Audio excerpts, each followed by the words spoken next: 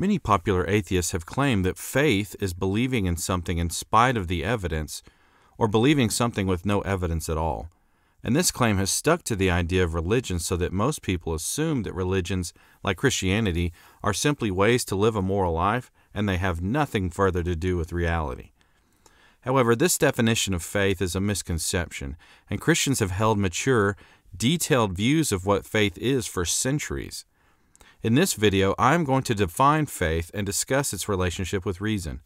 I'll first survey historical Christian views of faith and reason, and then I'll explain one particular view in depth and show its implications for apologetics. So I hope you'll stick around and discover historic Christian positions on the relationship between faith and reason.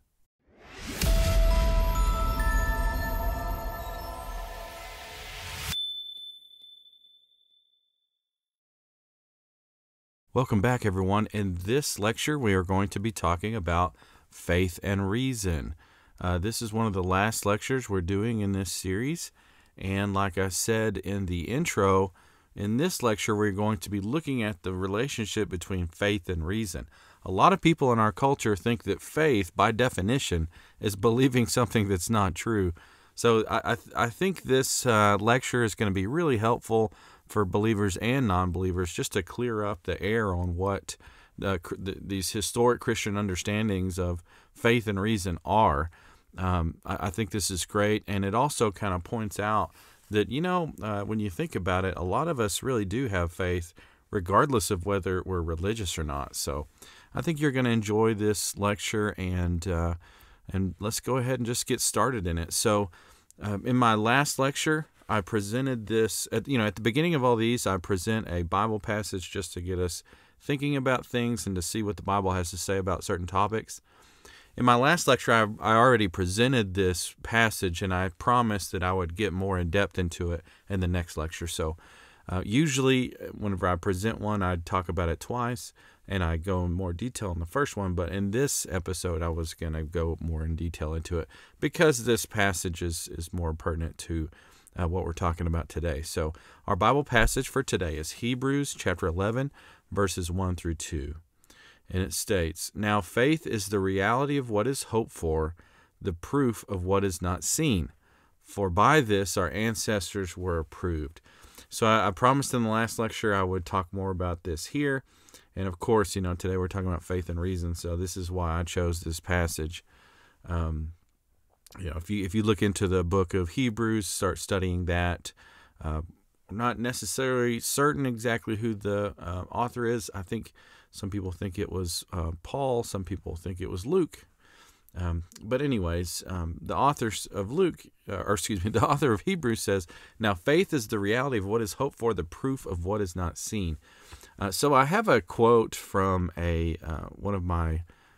It's actually more of a popular level commentary on the Bible by Warren Weirs. I hope I said his last name right. I don't know if I've ever heard anyone say his name out loud.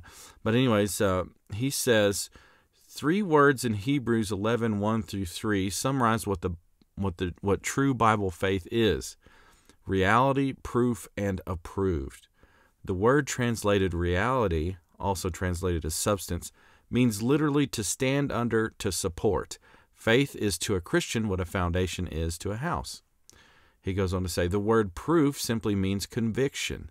This is the inward conviction from God that what he has promised he will perform." And then Weirs goes on to say, "Approved, also translated as obtained a good report, is an important word in Hebrews 11. It occurs not only in verse 2, but also once in verse 4 and once in verse 39. The summary in Hebrews 12:1 calls this list of men and women so great a cloud of witnesses." So, and that's from his commentary on Hebrews, obviously. But according to Warren Weirs here in this commentary I was looking at, what he's saying is that when you look at these, when you break down these words in the in the Greek, you see that reality is also could also be translated as substance. Proof could also be translated as conviction. So, you could just read this in a different way and say, now faith is the substance of what is hoped for, the conviction of what is not seen. For by this our ancestors received a good report. And I just really think this understanding of the passage goes really well with the view of faith and reason I was going to talk about today. I told you I was going to look at several views from the history of Christianity, but I'm going to go into one view in depth. But yeah, what we're saying is you could take this passage to say, now faith is the substance of what is hoped for, the conviction of what is not seen. And that basically says that faith, you don't just have faith and it's not attached to something, right? You have faith in someone or in something. And kind of what we think this points to is that we have faith in the promises of God, right? We have conviction that what God has told us is true. We might not be able to see God at the moment. We might not be able to prove that what He says is true, but in looking in history and look at the way He has acted in history and always came through on His promises to humanity, we trust in the promises of God, including the promise of Jesus, that He will resurrect us at the end of days. We trust in God, and by this we are approved. And we're just like those that list of witnesses who were all these champions of the faith, right? They all had faith in the promises of God. So anyways, you can just be keeping this passage in mind as we go through this. But before we get started, I wanted to go ahead and read these questions for reflection that I read at the beginning of all these lectures. You can be thinking about these as we go through the material.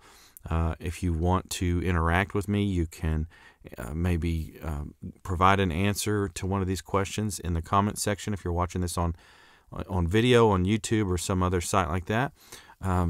Or if you are listening to this in a podcast, you can always send me an email. If you go to my academic website, bcalkelts.com, there's a contact button you can click on, and you can send me an email directly. So anyways, I'd love to hear from you guys. Or you can just be thinking about this for your own reflection. So here's our questions for this lecture. The first one is, have you ever heard someone say that faith is believing in something although you know it is false, or although there is evidence against it? 2, have you ever heard someone say that atheism uses only reason and religion uses only faith? And 3, how would you answer someone who claims that religions only utilize faith?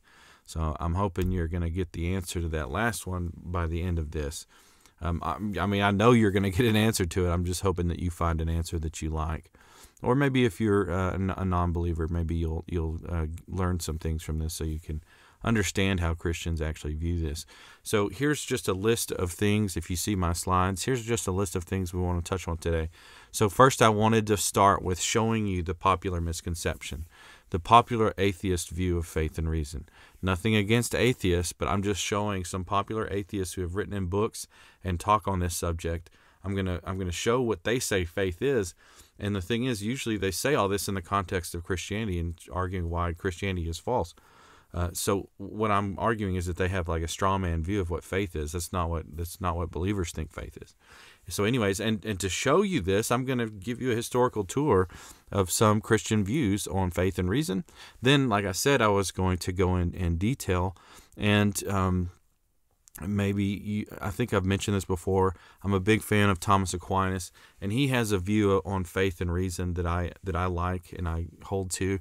So I'm going to go in detail on his view of faith and reason, and then I'm going to talk about practical applications that this has for apologetics and just everyday life. So anyways, let's begin with talking about the popular atheist view of faith and reason. So not every single atheist is going to believe like this, but I have a selection of, and when I say popular atheists, I mean atheists who write popular level books and usually aren't too deeply trained in philosophy, right?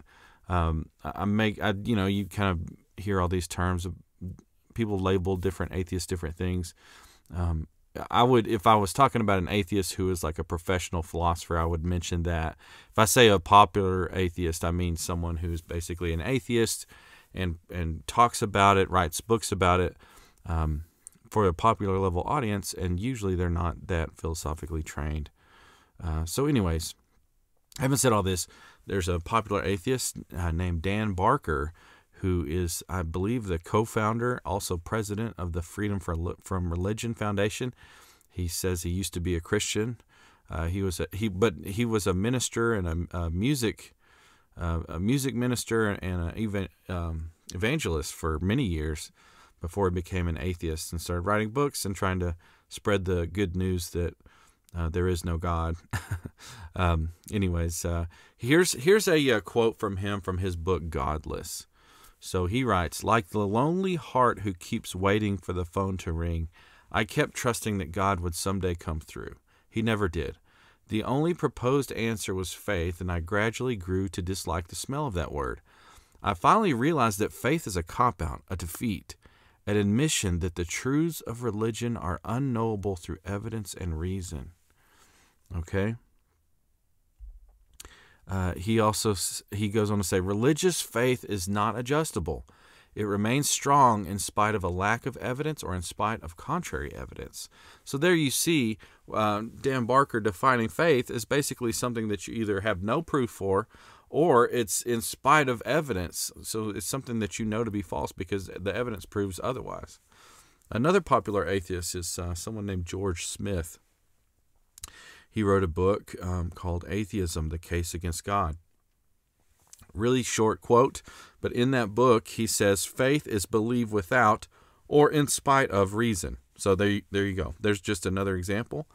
And then finally, Richard Dawkins, famous, what is he? I think he's an evolutionary biologist. Richard Dawkins wrote a book called The God Delusion. And his quote in this book says, "It is in the nature of faith that one is capable, like Young, of holding a belief without adequate reason to do so." So there you go. He's maybe not saying that faith is against the evidence, but he's at least saying that if you have faith in something, it's because you have no other reason to hold it. You just believe it's true for no reason. Okay? What I have found so interesting with all this is that usually in these books, these people might not be, Dan Barker does, but all these popular atheists aren't necessarily arguing against Christianity, but they are arguing against the idea that God exists. But I think this is so interesting because they're trying to say this is what faith is, guys. They're saying here's all the reasons to not be religious. Here's all the reasons to not be a Christian because this is what faith is. But I found this interesting because they actually don't know how Christians themselves view faith. This is what I'm going to show you in this lecture is that this is not the Christian view of what faith is. Okay? So they say all these things, and I've always wondered, like, what you're going to find is that you could easily find these positions on faith and reason through a simple Google search. It wouldn't take you but not even 5 minutes to find that Christians throughout the centuries have believed how they define faith, and that they don't define faith as what the popular atheists do. So, I think that these popular atheists are, first of all, I find this surprising because, for one, it's just false. So it's misleading. It's also easily refuted, right? I'm going to show you there's a book on it. Like there's a book where Christians are arguing back and forth. How should we define faith and reason? What is their relationship? There's books on this out there right now. And if you just typed in faith and reason, you would find it. Whether you did a Google search for faith and reason Christianity or faith and reason Christianity in Amazon, you're going to find all these books on it. So it's always blown me away that these popular atheists are saying all this, because it's not the correct view of faith and reason that Christians hold. And their audience, though, the people that are listening to these popular level atheists are just soaking this in and being like, oh yeah, that's the way, that's what faith is. So yeah, I don't want to hold to that. But it's a straw man position. It's not what Christians believe. So anyways, to dispel this false idea of what faith is, at least to the Christian anyways, maybe for Dan Barker, his faith was just holding things that he thought was false.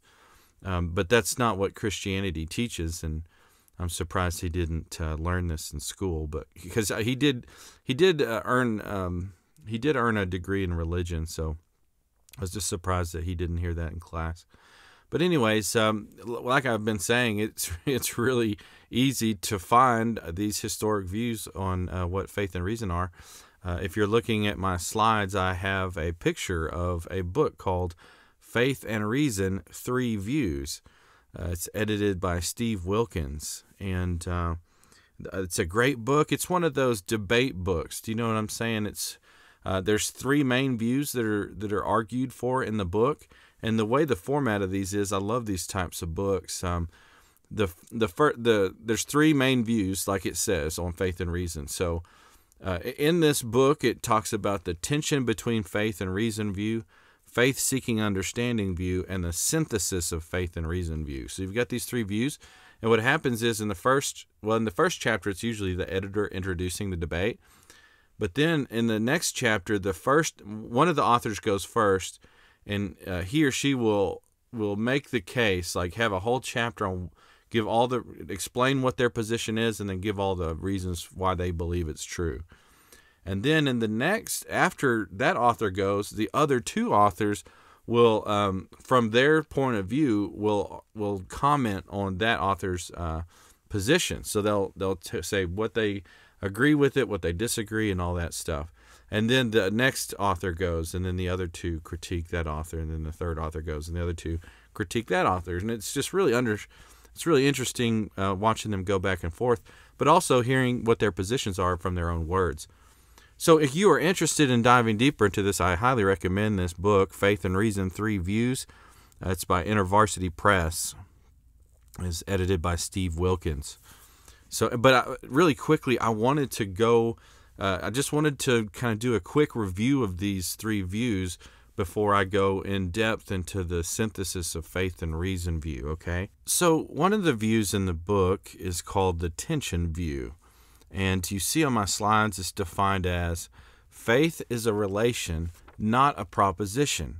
Reason is a supplement to faith and never a substitute. And on my slides, I have 3 major Christian figures who held this. I'm going to have 3 major Christian figures that held to all these, just to give you an idea of how I wanted to show these to give you an idea of how old these views are, and also give you an idea of the major figures that held them. So maybe you'll like one of them, and it kind of gives you a starting point to see which one you think is the best one.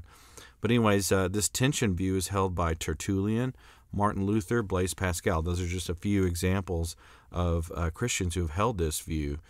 Tertullian, if you are familiar with that church father, I think he lived from around 155 A.D.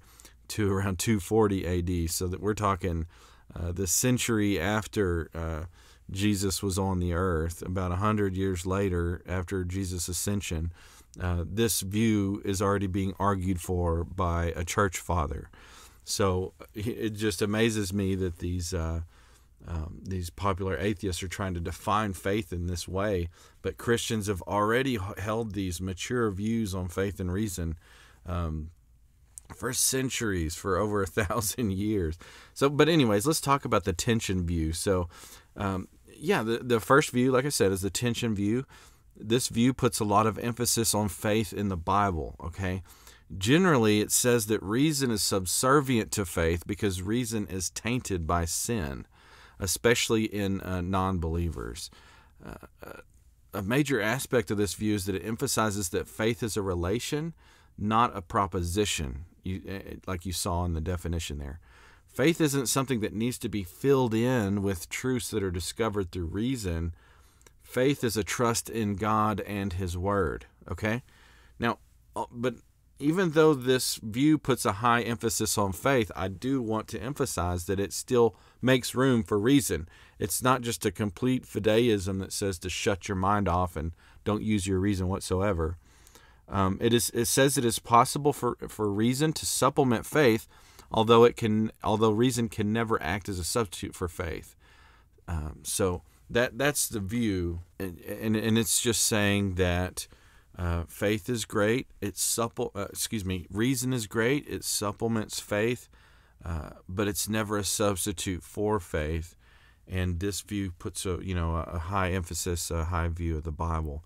Not like these other views don't, but out of all the views, this one is probably the one that puts the least emphasis on reason. But it's called the tension view because it's saying that you can, maybe this is the one this view is nothing like what the popular atheists say, but it's closer to that. It's saying that there's kind of a tension between faith and reason. But we always just, if there's tension between faith and reason, and we see one thing with reason and faith tells us another, that what the Bible tells us says another, then we're always going to just default to what the Bible says. And we can use reason to supplement faith, but it's never a substitute, okay? Faith-seeking understanding view is the next view, and my slides have this defined as, this view says, reason is a powerful tool if guided by a regenerated mind and will. Reason, guided by faith, can be used to explain truths of faith and to guide biblical interpretation and understanding. Okay? Reason is a powerful tool if guided by a regenerated mind and will. Reason is guided by faith, basically is what it says. And if you've ever heard of the faith-seeking understanding view, the church father Augustine of Hippo is really famous for talking about this view. But other major Christians who have held this view are Anselm of Canterbury, St. Anselm, and John Calvin. So, and you see Augustine of Hippo lived in 354 AD, around 430 AD. So that's an older view as well. And this, I kind of have them listed in the degree in which they place emphasis on reason. And so this second view it's similar to the tension view, but the main difference between this view and the tension view is really the degree in which it believes that reason can aid faith. Similar to the tension view, the faith-seeking understanding view says that sin provides an obstacle for non-believers and places a limit on what they can know about God and spiritual things, right? Both views hold that the unregenerate mind and will cannot know and love God. So, if you've ever dug into Romans, a lot of times some theologians think that Romans points out that unregenerate believers can't know the things of God. And some theologians have taken what the Bible says about that and kind of applied it to everything else. This sin clouds the mind, the stain of sin makes it so that the unregenerate mind and will can't know or love the things of God. And because this is God's creation a lot of time, and also some theologians think that because the Bible indicates that creation itself is fallen, maybe we just can't know things about God. So that's why these put a high emphasis on faith over reason. But anyways, this, so like the tension view says that the regenerated mind can supplement faith. However, the faith-seeking understanding view holds that a mind enlightened by faith can do much more. The faith-seeking understanding view holds that a regenerated mind can use reason to explain the truths of faith and also to aid in the interpretation of the Bible and the understanding of theological truths. And it's called the faith-seeking understanding view because Augustine would talk about that you have this faith in God. It's informed by the Bible, right? And you go out and you try to make sense out of all this using your reason. And if you're regenerated, if you're a believer, the Holy Spirit indwells you and has made you a new creation, then that empowers your mind so that you can understand the things of God. And, Augustine was very Neoplatonic, so a lot of times he had this idea that kind of God would aid you with that by infusing knowledge into you. But anyways, we don't need to go into that. And I'm also not an Augustine scholar, so maybe I said that wrong. But anyways, you can see here the attention view and the faith-seeking understanding view both put this high emphasis on faith, because they think that maybe because creation is fallen and because people are sinful, that makes a barrier as to what they can know. But the faith-seeking understanding view just says that reason is a little bit more powerful according to this view if you've been regenerated.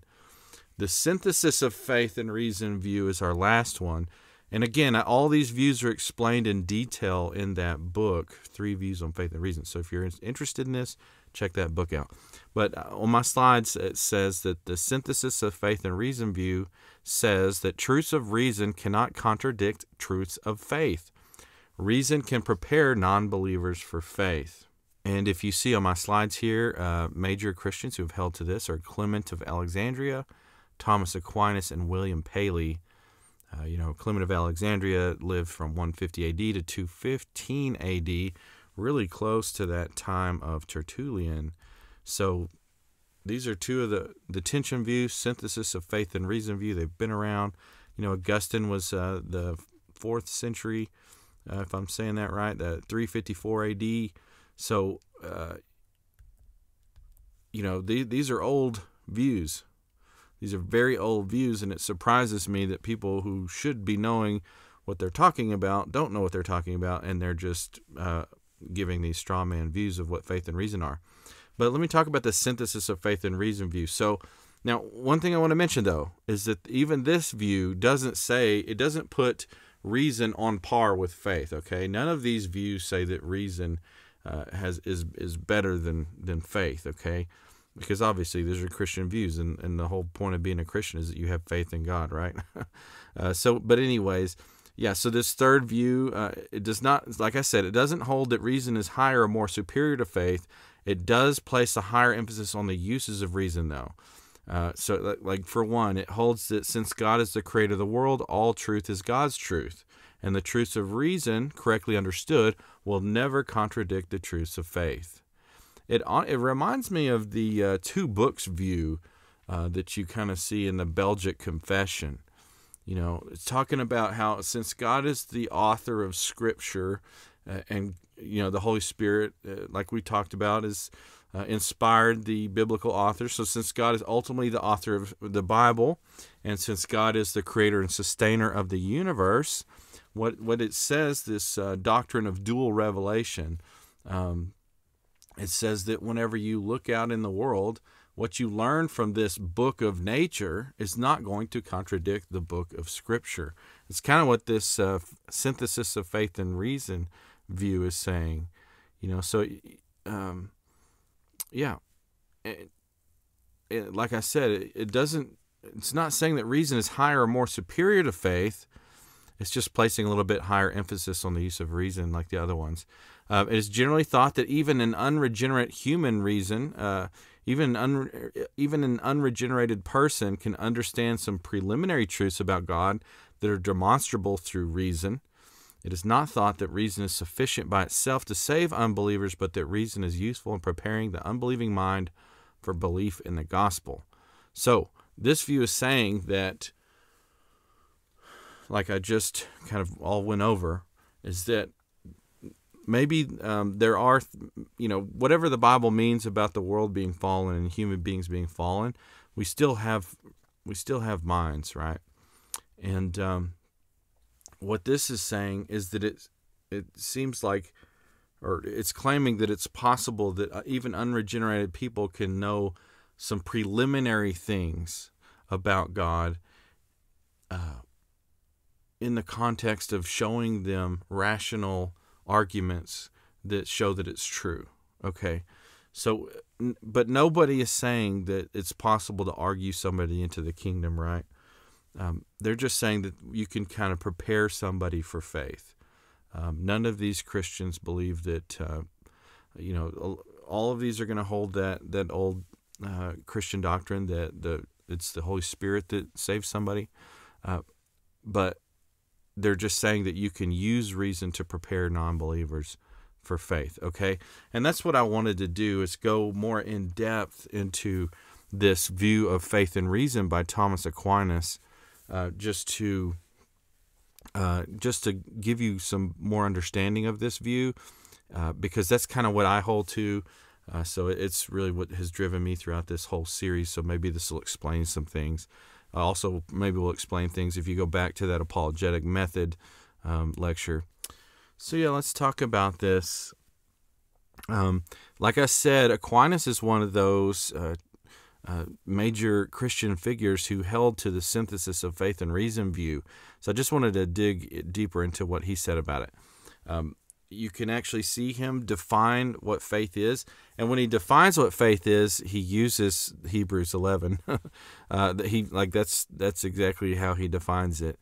If you see his work, the Summa Theologica, he talks about how faith, and here's his quote: "Faith is the substance of things hoped for, the evidence of things that appear not." And after he says this, he breaks down his definition. So Aquinas talked about, so we're talking about the relationship between faith and reason. He defines what faith is. He defines what reason is.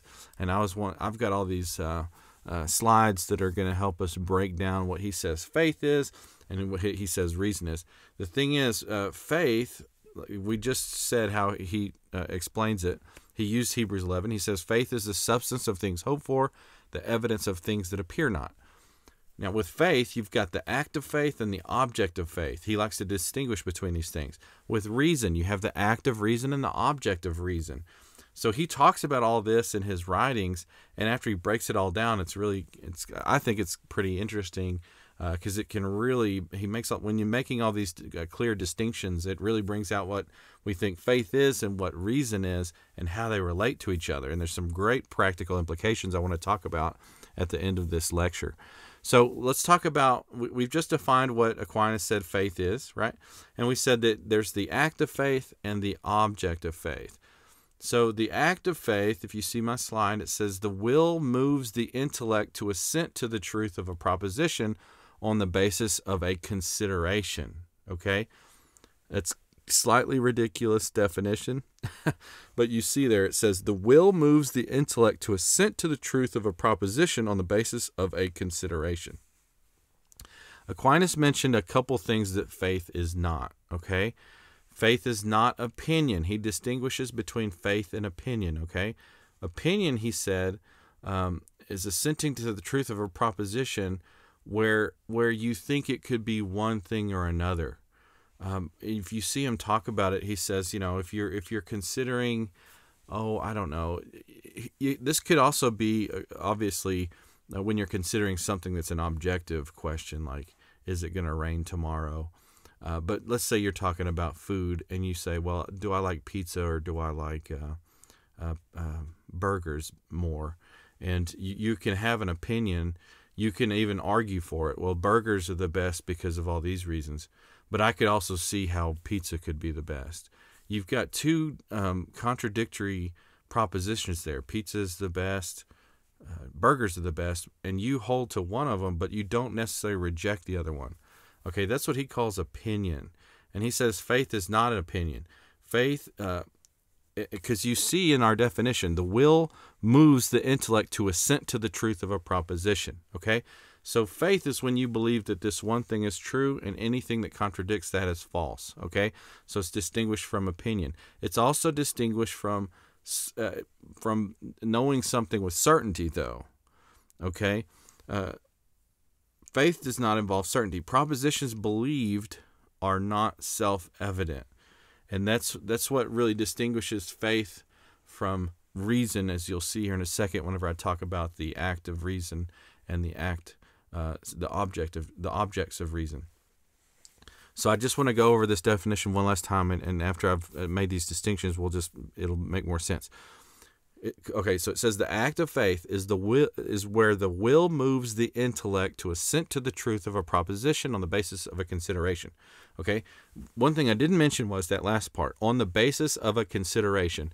Aquinas' definition entails that you have some reason to believe something. You don't just believe it for no reason, okay? So on the basis of some consideration, you're not certain, okay? So faith doesn't involve certainty. So that's why at the very beginning of the definition it says the will moves the intellect to assent to the truth of a proposition. You're not certain. You haven't seen this truth demonstrated in front of your very eyes. So that's why the will has to move the intellect to assent to make the judgment that this proposition is true, okay? But it's on the basis of some consideration or some authority, okay?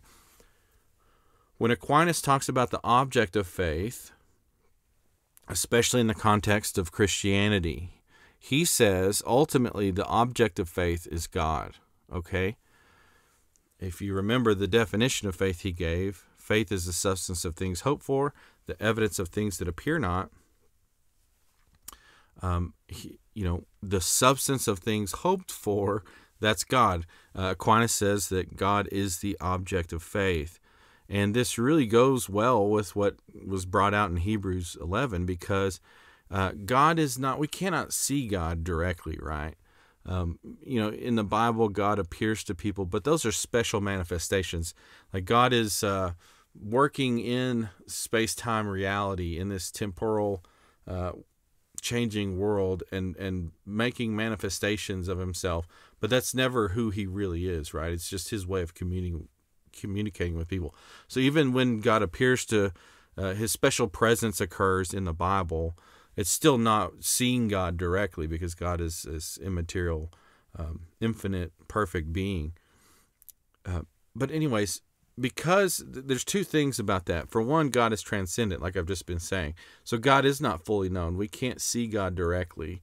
But also, even like in the beatific vision that Aquinas talks about, the new heavens and the new earth where we're in God's presence for all eternity. Even when we can be in God's presence, Aquinas still says, look, God is infinite. Our finite minds can't contain, we can't know God fully. Only God fully knows himself. So it really makes sense, and it's really fitting for him to be the object of our faith, because when you go with that definition, the substance of things hoped for, the evidence of things that appear not, right? God is this object of our faith. So what we're saying is that whenever you have the act of faith, the object of your faith is God. You can't see him directly. We know about him from the Bible. We know about him from the way he's interacted with human beings. But he has made promises, and you have faith in him, right? It's not just that's one thing that I like to talk about. People say I believe in God. Like you might say, are you a Christian, or are you religious? And they say, yeah, I believe in God. And I've always wondered, what do they mean when they say they believe in God? Because some people seem to think that when they say, I always try to dig deeper, because whenever someone says I believe in God, a lot of times that what they're saying is that I believe that God exists. I've always found this to be interesting, because that's not what biblical faith is.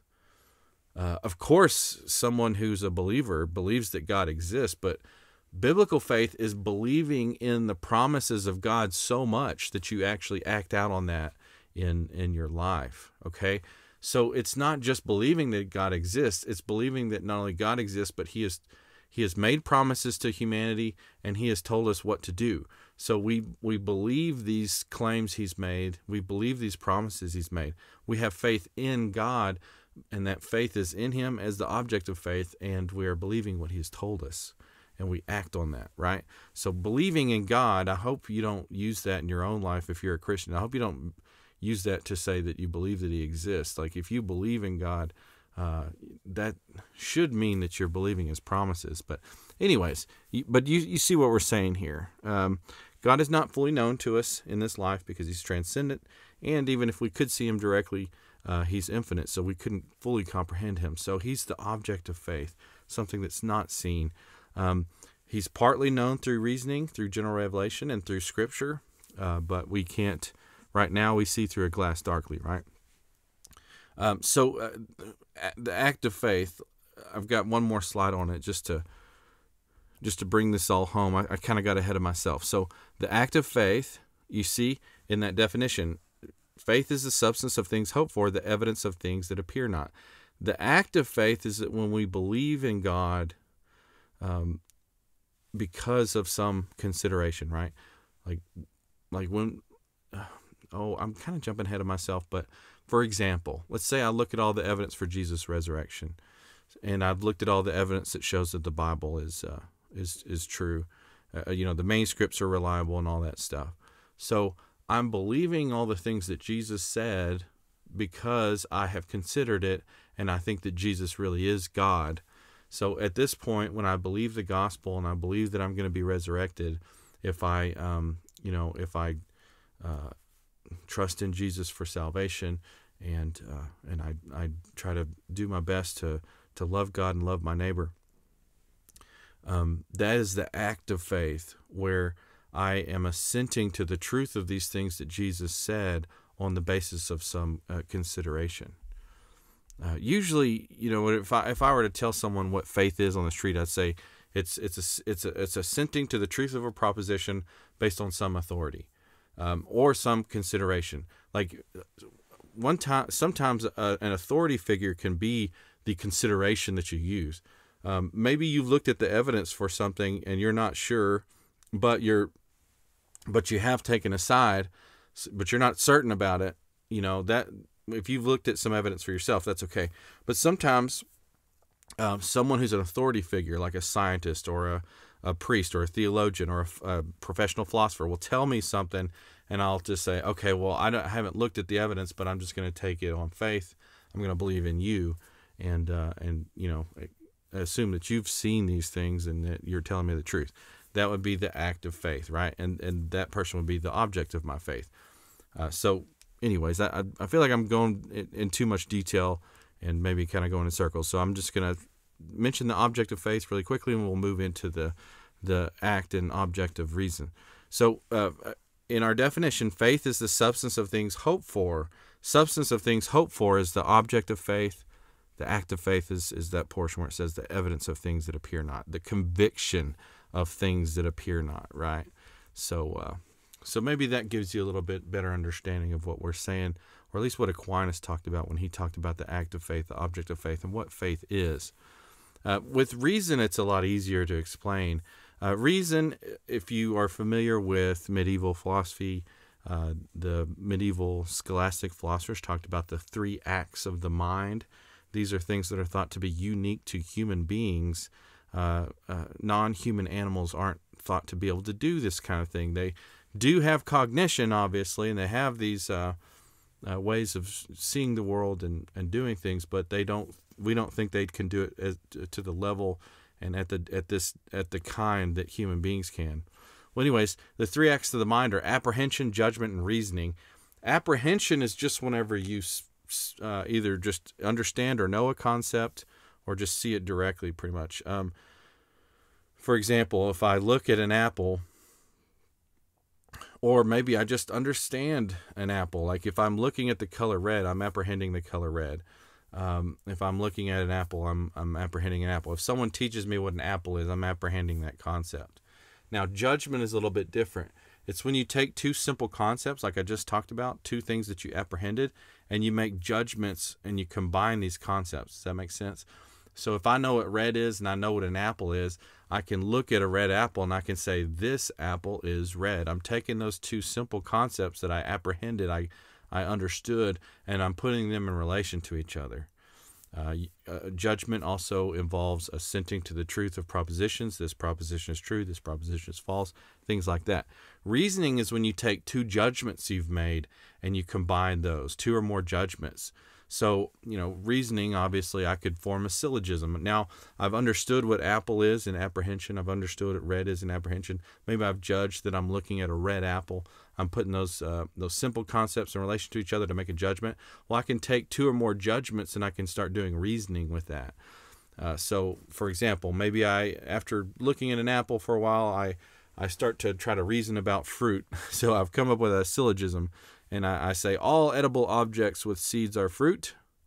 This red apple has seeds and is edible. Therefore, this red apple is fruit. So I'm taking, you can see in those in my two premises and my conclusion, I not only have simple concepts, but I have simple concepts placed in relation to each other. So I've got all these different judgments, and I'm placing these judgments in certain relations that lead me to a conclusion, and that's the process of reasoning, okay?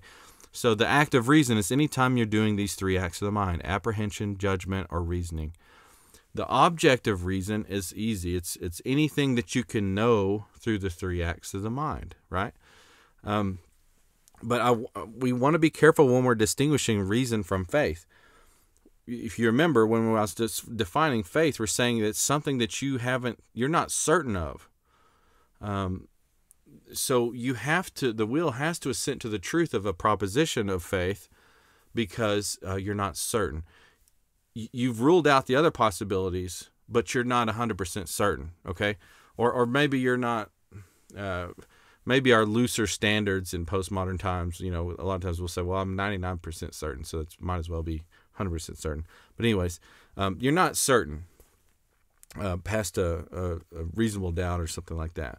Well, anyways, we're making this distinction. With the objects of reason, these are things that you do know, okay? Your will doesn't have to move your intellect to assent to the truth of a object of reason because you've already seen it for yourself. So if I say 1 + 1 = 2, I understand that. I don't have to have faith that 1 + 1 = 2 because I know it's true. In understanding what that means, I know that is true. I'm certain of it. So I don't have to have faith that 1 + 1 = 2. Anytime that you aren't certain, you're doing faith. And if you have seen it for yourself, that's an object of reason, okay? Well, the interesting thing about Aquinas' views of faith and reason is that you can see it really establishes the relationship between the two, okay? He distinguishes between between basically three ways that they relate to each other. You've got truths of faith only, truths of both faith and reason, and then you've got truths of reason only. So let's look at this because this is going to help us bring out the practical implications of all this. Truths of reason only are things that you just use your mind, the three acts of the mind, to discover, okay? And in the context of faith and reason, we're talking about basically things that aren't mentioned in the Bible, right? So a truth of reason only would be something like the number of planets in the solar system, the atomic weight of carbon, life cycles of butterflies. The Bible doesn't talk about these things. These are things that we use our mind, we use reason to go out in the world and discover for ourselves. But like I said, we can also, what's entailed in all of this, if you've seen it for yourself, again, maybe the number of planets in the solar system, maybe I haven't seen the evidence myself, but I take it on faith. If a scientist tells me, I take it on faith that scientist is telling the truth and that he or she has seen the evidence, and I'm just taking it on faith. But if I see these things for myself, then it's a truth of reason, right?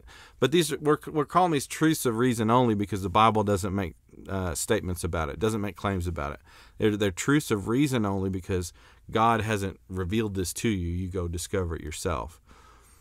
Now, here's what I've always found interesting and kind of distinguishes the synthesis of faith and reason view from the others. There's a place where truths of faith and truths of reason intersect, okay? So this would be things that the Bible talks about that we think that we can use reason to confirm for ourselves. And this is stuff that we've been talking about all this whole series long. God's existence, we think, is a truth of both faith and reason. We can use reason, like I showed you in all those lectures on God's existence, whether it's cosmological arguments or moral arguments or design arguments. Whether it's a cumulative case or just you find one of those extremely compelling, you know what I'm saying? Like the Kalam argument, for example. If you look through that, you might not be 100% certain, like Cartesian certainty or something, like I think therefore I am certain, but it's like using that logical process of logical reasoning, you're 99% sure that God exists, and that rules out everything else, right? But you've seen the evidence for yourself, so that becomes a truth of reason for you. And then you can, we haven't done this in these lecture series, but Aquinas thought you could, and a lot of philosophical theology. We think that we can, after reasoning to God's existence, we can reason to what we think God is like. So those are other things that the Bible talks about, but we can also use reason to look at. The existence of the human soul. We had lectures on that, where I presented all these arguments that show that we have a soul and we're not just material beings. All of these things, you can use your mind. You can use the 3 acts of reason, the 3 acts of the mind, to come to know for yourself, apart from what Scripture says. But Scripture also says these things too. Scripture says that God exists, and God exists in these certain ways with these certain attributes, and that we all have souls. So these can be objects of faith. Excuse me, not objects. These propositions are faith propositions because God has told us that in Scripture. But they can also be propositions of reason, because we can know these just on reason alone, apart from Scripture. So it's both truths of both faith and reason, okay? And then you've got truths of faith only. Now, this really cuts to what we're talking about when we mention what faith is, okay? Because what we've been touching on, especially with the Hebrews 11 definition, faith is the substance of things hoped for, the conviction of things not seen. Now, this really cuts to what a truth of faith only is, okay? When we talk about truths of faith only, we're talking about things that we can't prove using human reason alone. The only reason why we know this is the case is because God has revealed it to us in Scripture, okay? Or told it to someone directly by a manifestation of himself. These are truths like God is triune, Jesus is both God and man, and that we're all going to get resurrected one day. It's well known in philosophy and philosophical theology that there's no philosophical argument that God must be triune. You've got all these arguments that show that God exists and God must be one, but nobody ever came up with an argument that says, if there must be just one God and that God has to be triune. There's no process of reasoning that'll lead you to that. But we believe it because God has revealed it to us, and we think we have good reasons for believing not only that God exists, but also that God has revealed these things to us. So that God is triune is a truth of faith only.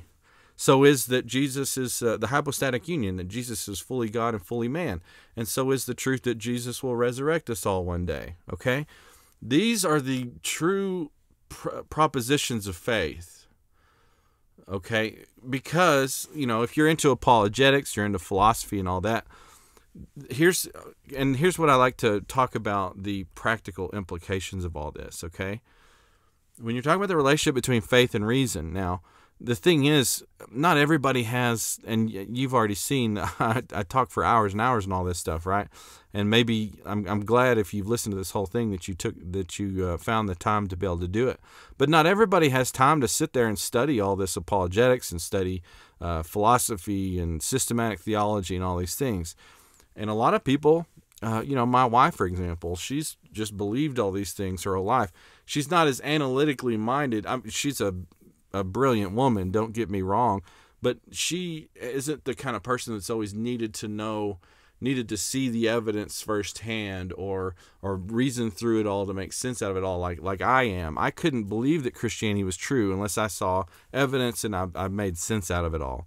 So that's what I mean when I say analytically minded. And some people just aren't as analytically minded. They just say, you know what, this is all true and I just know it is, and that's all there's to it. They can appreciate this stuff, but what I'm saying is a lot of these truths that are truths of both faith and reason, like that God exists, and what were other things, that the soul exists, that God exists in these certain ways, and there's many more than that. These are things that people can take on faith. You can tell someone. Well, a lot of times if they just believe that the Bible is the Word of God, maybe they have subjective reasons for believing it, but usually you've got to have some reason for it. But whether it's because your parents told you and your parents are reliable, or that theologians have studied this and thought about it and argued for it and given evidence for it for centuries in Christianity, you're taking the truths of these things on their authority, okay? So And other people, if they have time and they want it, and they want to know this, the things like God's existence and the Jesus rose from the dead, and that we have a soul. These are things that you can study for yourself and learn for yourself using reason. Okay. So it's really interesting. If you want to talk about strengthening someone's faith, what are we talking about? When you strengthen someone's faith, I think this is why apologetics is so useful. If you heard me say I helped strengthen that person's faith, what I would be saying is that I demonstrated to them truths that are truths of faith and reason, right? I showed them using reason and evidence that these truths that they took on faith, they can see the truth of it for themselves. So now it quits being a truth of faith and becomes a truth of reason for them.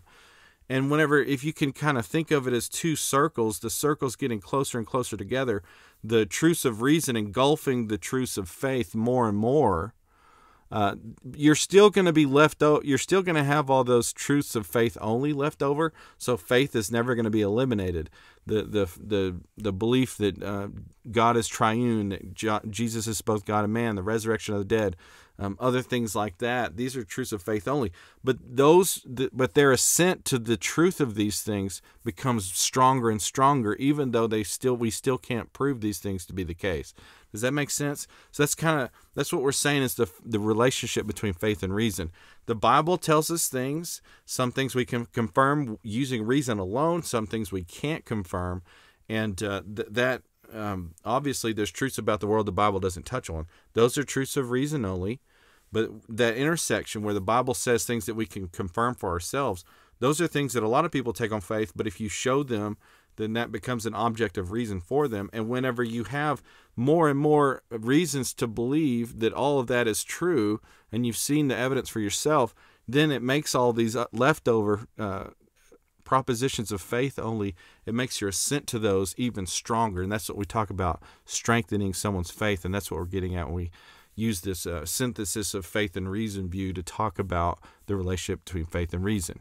So I've been talking a while on this slide, but my slide says, all truths in the Bible can be taken on faith. Some can be confirmed through reason. Others can be shown to be free of contradiction. That's another thing.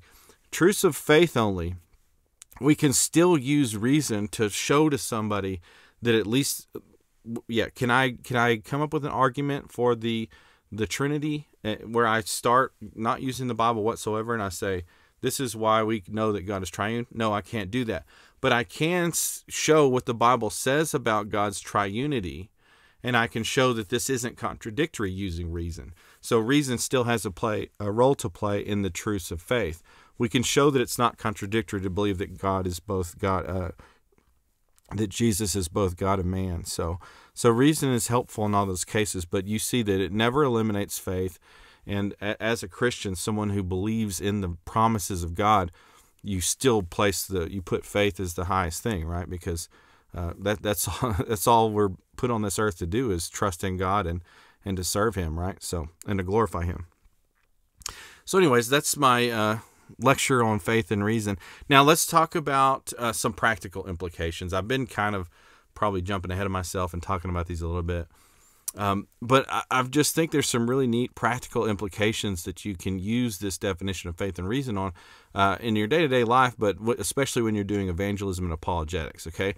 So obviously the first thing you can use this understanding of faith and reason to do when you're talking to non-believers is to, one, hopefully you can dispel this myth that faith is believing something contrary to the evidence. If someone ever says that, say, no. That might be your definition of what faith is, but that is not the Christian definition for what faith is. We believe in the promises of God for very good reasons, okay? We might not be able to show you that we're all going to be resurrected using some philosophical argument, but I can believe that God exists and that Jesus rose from the dead for all these good reasons, like I learned in my apologetics class. And all of that gives us the basis for believing these other promises that God said, right? So our faith is based on the authority of God and Jesus, and we know that God and Jesus have told us these things because we know that the Bible is the Word of God. And if you're just coming in on this lecture, I have this whole series of lectures before this. This is the 28th one. I have a whole series of lectures before this giving reasons for why the Bible is the Word of God. That's not a circular process. There's a non-circular way to show that the Bible is the Word of God. So if you're interested in all that, listen to the other lectures. But yeah, especially you want to say, look, I don't know where you got this definition of faith, what faith is, that it's believing something contrary to the evidence, because Christians since the 2nd century have had mature, detailed views of what faith and reason are and how they relate to each other, and they have argued for this. So we've had these understandings of faith and reason for thousands of years, and it is definitely not what you're saying it is if you say that faith is believing something contrary to the evidence. But another practical implication, that was something I actually thought of. Now, I don't want to be making fun of anyone, but I just thought that this idea that faith is something that's believing something contrary to the evidence, it seemed to me to be pretty ironic, because it seems like those popular atheists are doing exactly what they are saying faith is, right? They're saying that faith is believing something contrary to the evidence. Well, a quick Google search will show you that your definition of faith is incorrect, but you believe that that's what faith is, contrary to the evidence. But anyways, I just thought that was kind of funny. But I wanted to show you something, though. When you want to start talking about, when we start talking about talking to a non-believer, especially to very science-minded people that think that they're all about reason alone and they don't need faith whatsoever. A lot of times someone who says that they don't need faith at all is usually someone who holds to the incorrect view of what faith is. But if you use this mature view of what faith and reason are, you can actually show atheists that a lot of times they really do have faith. For one, we mentioned, right? So like tomorrow, maybe the forecast says it's going to rain, or maybe the forecast says it's going to snow. And let's say that the forecast says it's like a 99% chance. If I see the forecast, I haven't seen the evidence. I couldn't tell you what a Doppler radar system is or how it works or any of this stuff. But I would take it on faith, right? I would have faith in that meteorologist, that he or she knows what they're doing and understands all this, and they wouldn't give me 99% unless they were certain that it was going to snow or rain tomorrow. So I can take that on faith, right? I haven't seen the evidence for myself, but I'm assenting to the truth that it's going to rain or snow tomorrow, and I am I'm rejecting the proposition that it won't rain or snow tomorrow, right? So it's me believing that on faith. They're the authority figure. I have reasons to believe they know what they're doing, so that's a faith position for me that it's going to rain or snow tomorrow. Well, that happens all the time in the atheist community. Not everybody has the time to go and get a science degree in every single discipline, right? But when you start talking about these big worldview questions, where did we come from? Like the beginning of life. Yes, maybe some of these naturalistic scientists who believe that all life literally, arose from a single-celled organism for random chance. It wasn't God. It was just a natural process, and then that evolved into human beings eventually. Maybe they have some really good reasons for believing that's the case within their field of study. But not every atheist can go and study all that and see the evidence for him or herself, right? No, they take the belief that all life arose by blind random natural processes on the authority of that scientist, right? So in this case, the lay atheist has faith that life arose for random natural processes based on the authority of the scientist. So it's actually a faith proposition. But having said all this, now some things, and we're especially going to get at this in our next lecture on scientism, some things have to be taken on faith because you can't use science to confirm these things. I don't want to say that all atheists are just or hold to what we call the view called scientism, which is this belief that science is the only way to knowledge. But when you start talking about knowing that there is no God that holds the law, that holds everything in existence, knowing that there is no God. I mean, we're talking about something that you can't see, right? You're going to be using philosophy to reason to this, but you can't confirm it. You especially can't confirm it with science. But yeah, you just look at some of the beliefs, common atheistic beliefs, like I have on my slide here, that there's constant laws of nature, the existence of the universe without any cause external to it, that suffering is evil. A lot of times atheists believe that pain is evil and it should be avoided. You can ask someone, why do you believe that this is the way the world is, if you're talking to a non-believer? And when they start to give you the reasons for why they believe this, if you ever see, well, how do you know that that's the case? How do you know life arose? Not as a way to have a gotcha moment, but if someone's belief that there is no God and that life arose for no reason from blind natural processes, unless they've seen the evidence for themselves, they really have faith that that's the case. And what we're going to get into in this next one, especially for people who believe that science is the only way to knowledge, we're going to show that that's actually self-defeating, or it's self-undermining, and that you need to use philosophy. You need to open the door for philosophy to come in for you to be able to know some of these things about what's going on beyond the universe. But yeah, and I was hoping that maybe when you understand this view of faith and reason, it can kind of show you what we're getting at with our apologetic method. In that apologetic method lecture that I had, it's like episode 3 of this series, I believe. It's titled Apologetic Method. I'm not very creative.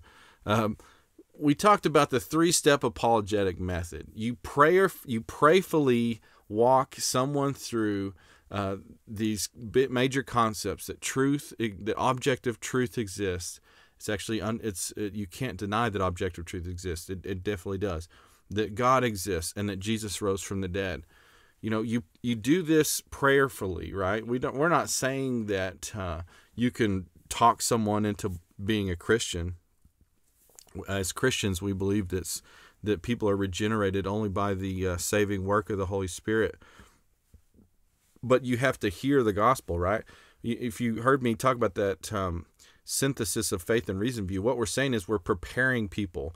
It's what I like to call worldview translation. Do you know what I'm saying? So if I'm going to go to China, for example, and I'm going to try to preach the gospel in China, I wouldn't just bring nothing but English Bibles with me, because I know that they're not going to be able to understand. A lot of them will if they've studied English, but the people who only speak Mandarin or whatever aren't going to be able to read those Bibles. So I know that I have to translate the Bible into Mandarin so they can even understand it in the first place, right?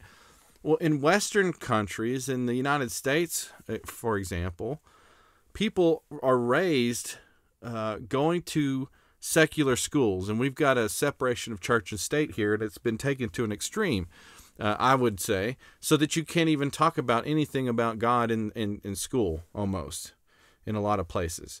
So by default, someone goes through this system, and all they've learned about the world, you want to talk about why are we here? Well, all they learned was science, and science just explains everything in natural terms. They think of reality in terms of fundamental particles and how they interact, and everything is physical. They haven't, if they weren't brought up in a Christian home or a religious household, they're not going to think that immaterial things even exist, right? So whenever you try to preach the gospel to them and tell them that their soul is going to go to heaven or hell, they're going to think that souls don't even exist. And it's really similar to you trying to give an English Bible to someone who only reads Mandarin. They're not gonna be able to understand it. So what I think apologetics is like worldview translation. You try to show someone that it's reasonable to believe the underlying concepts of Christianity, that God exists, that Jesus rose from the dead, that you do have a soul that's going somewhere. God is this moral authority over all mankind. You're trying to at least show them that these things are reasonable in preparation for them to be able to accept the truth of the gospel by the work of the Holy Spirit. Does that make sense?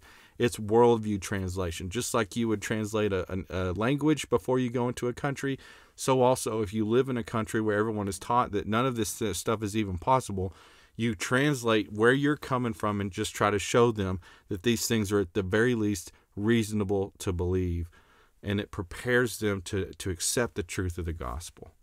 So, and also, like I said, you understanding the correct relationship between faith and reason, you can understand what we mean when we say that we're going to strengthen the faith of believers. Of course, God has said that, if the world will know me through you, and He's talking to His church. We're supposed to act like Jesus Christ as much as we can and show the world His love and show our brothers and sisters in Christ His love. That's a part of strengthening people's faith, right? And I've heard so many people who say that they're not a believer because they encountered Christians and Christians were really nasty to them. So our actions are an apologetic too. So you don't want, I'm not saying that this is the only way to strengthen someone's faith. Obviously, living out the Christian life and being a good example of Jesus' love to the world is an apologetic in itself. But when you're talking about the things of the mind, this is how we strengthen faith. You show someone, you demonstrate to them the truths that are at the intersection between faith and reason. You show them so that something they took on faith becomes something that they know as an object of reason. And then that strengthens the other propositions that are left over that are only propositions of faith. So anyways, I feel like I've repeated a lot of things in this lecture over and over. So I'm just going to cut it off here. But I hope this was helpful to you. And I hope this helps dispel this idea that faith is believing something you know to be false. It's definitely not. And regardless, I didn't even give reasons for why I think that Aquinas' view was the best. I'm just saying that's what I like best. If you're interested in that debate, go check out that book, 3 Views on Faith and Reason, and you can see why they argue for these different views. But yeah, it's a fascinating topic, and I hope this has helped. Let me repeat the questions for reflection real quick, and then we'll do our closing quote, and then we'll be done.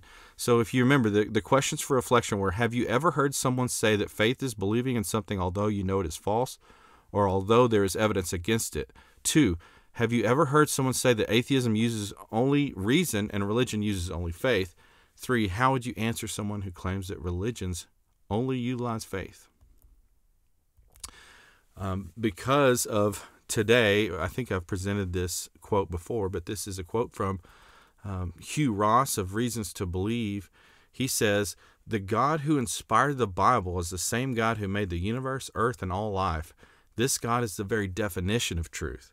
Therefore, nature's record will never contradict Scripture and vice versa."